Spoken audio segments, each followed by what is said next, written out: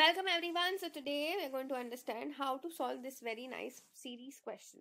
A lot of people thought that the difference will work over here. So the difference is 2, 4, then there will be something over here and then the next difference. So here they thought either it will be 6, so it will get you 16. Then the next difference should be 8, but it didn't work. Okay, so then they thought that maybe it is of cube powers of q or 2. So that is 2, 4 and 8. So then next would be what? 16. So that also didn't work. Okay, so then in this case, when you have something like this, what you should do, let's pay attention to all the numbers. All of them are even numbers. So let's just divide 2 by 4 by 2, 6 by 2, 5, 10 by 2, and then 22 by 2. And you will get 2, 3, 5, question mark and 11. Okay, here, what you get over here is 11. Now, if you pay attention to the entire series, you can say all of these are prime.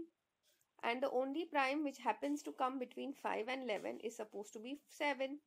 So answer for this question mark is not supposed to be just 7. It will be double of that. That would be what? 7 into 2. That gets you 14. I hope this is very clear to everyone. That's it for today. I will see you in the next video.